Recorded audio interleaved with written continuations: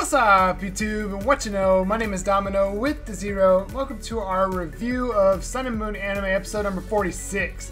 Now, I'm going to be saying this at the beginning of a bunch of episodes or a bunch of videos for a little while, but this is going to be the second video on this Monday.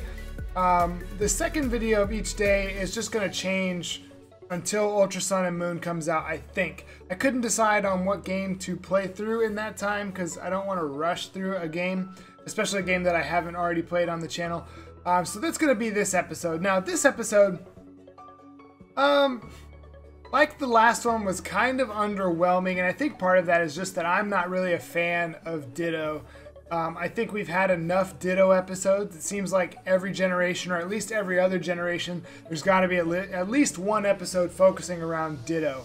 But this episode starts off with Lily. We see her journaling again. So this is at the beginning of the last episode, and I'm wondering if this is going to become a normal thing.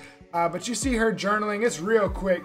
She's journaling about Nebby, talking about the last episode where they went through all their teleport stuff.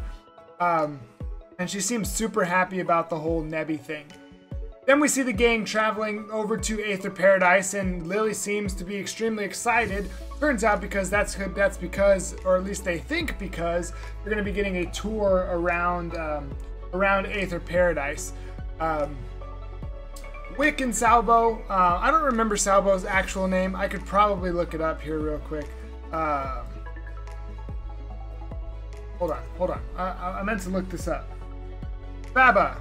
So I'm just going to call him Salvo because I really don't like him at all. But they meet up. They greet the gang. Lucamine is busy with her work, so she can't greet the gang. And we certainly see that throughout the episode.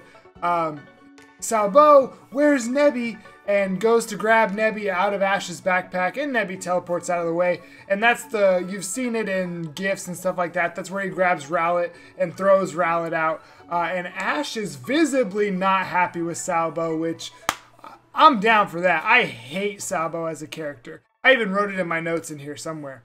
But we see that Team Rocket is at Aether Paradise.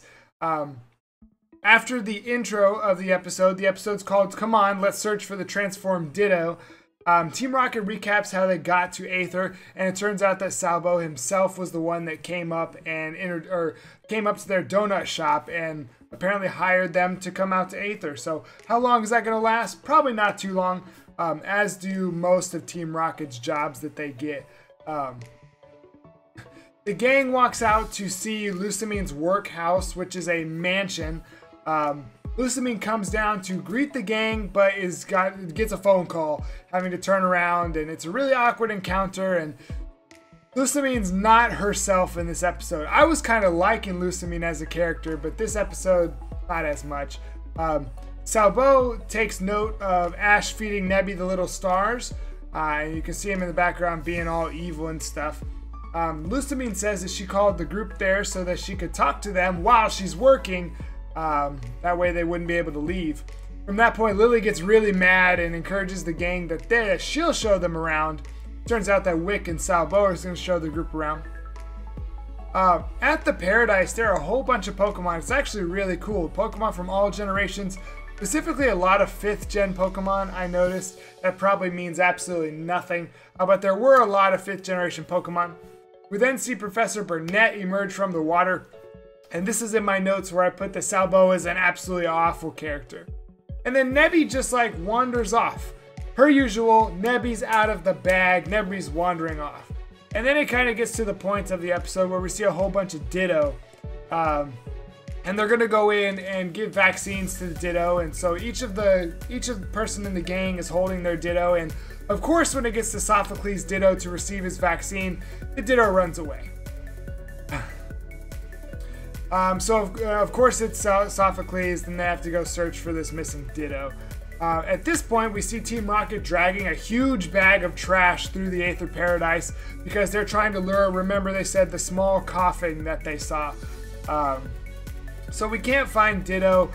We see Ditto start showing up as each of the transformed Mons. It shows up as Rotom Dex, Execute, Jigglypuff, Alolan Vulpix, and Psyduck.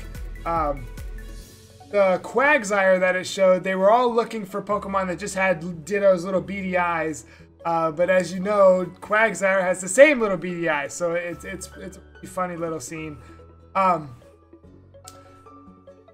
hold on, where are we? Okay, yeah. So Team Rocket at that point is seen snacking on the little stars that Nebby likes, and Nebby teleports in, eats the star, teleports away. But that foreshadows what happens at the end of the episode. When the Alolan Vulpix walks up to Lily to be picked up, Lily has this little feeling that she can't touch Alolan Vulpix. Turns out that's the Ditto. Ash jumps in and grabs it, and the Ditto's all caught. So they talk about how Aether Paradise's job is to help Pokemon be ready to go back into the regular world where they're getting vaccines and being trained not to be violent, etc., etc. Lusamine shows up where Lily is still visibly upset. Lusamine hugs Lily again and gets another phone call. So Lusamine has to walk away. And I'm wondering, it's about work, it's about Aether Paradise, so I wonder if she's talking to Guzma. I don't know. I wonder if she's talking to the Ultra Recon Squad. I have absolutely no idea, but Lusamine's, I don't know. Salbo is being really mad, but this is where the episode kind of picks up. And it's actually like the last minute and a half of their 2 minutes of the episode. So Salbo's mad and walks away and says that Lily being able to touch Pokemon could be trouble, and that she had forgotten something that happened in her past. If she were to remember that, things could be very bad. So Salbo takes the elevator downstairs, where we see Team Rocket walking around the basement of the Aether Paradise. If you remember in the games, this is where like all of the documents and stuff like that are. Well, Team Rocket walks into a room that has a door open, and they start. Meowth sees all of these notes that are about Type Null. And Meowth, he like starts having a weird feeling that they shouldn't be reading through this stuff. And that's when Nebby teleports back in to eat some more of the stars that that Jessie just so happens to be eating. How did they know that? I mean, how did they come across those stars when only it was Sophocles? I don't know. It's a very big coincidence. It's very interesting writing, I think, that Sophocles had to show the rest of the gang these stars. And then Jessie just so happens to be, I don't know, whatever. But that's when, Nebby teleports away, of course, and that's when Salbo walks in. He's like, why are you in my lab? Team Rocket says that they're not doing anything. They just kind of all have a laugh together. And that's the end of the episode. So it kind of set up for the future. Again, we kind of said that in the last episode and the episode before. It's really building up to where Nebby is going to be a really big storyline. I have no idea what they're going to do, because with the Ultra Sun and Moon stuff coming, are they going to do that storyline? Like, they could, with where we're sitting compared, like in the anime compared to the release of those games, they could definitely do something like that. I don't know, it'll be very interesting.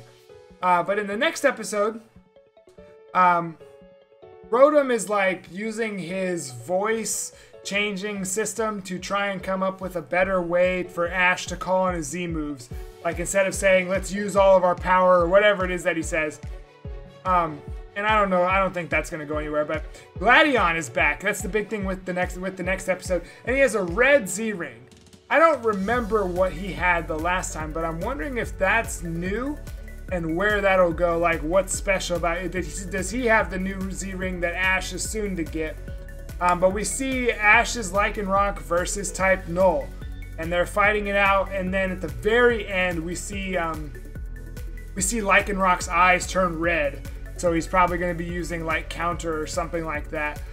So it's looking like next week will actually be another good episode. It's been a few weeks, but that's it for this episode. As always, let me know what your favorite part was in the comments below, and we will see you next week for episode 47 review of the Sun and Moon anime. Until then, have a blessed day.